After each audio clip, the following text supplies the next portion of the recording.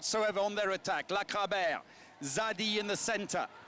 Little change as Orlane Kanor comes in immediately, makes her presence felt, the 21-year-old 18th international. And immediately the Mets, over 20 seconds, good defence, suddenly pushed out and nearly cut off the pass. Takes the shot, well, brute force in the end for Kanor. And the 2-goal lead restored. Lacrabert seems to be shot shy today, but she isn't. And Ziminko.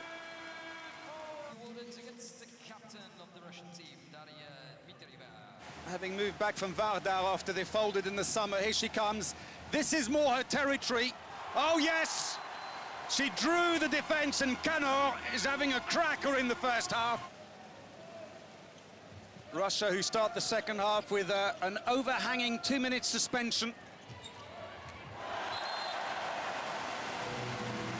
And France take advantage to go in front, and it's Kanor who's had an impeccable first half. As she beats Sedoikin. 4 goals for the Russian captain. Oh, well, there's the answer.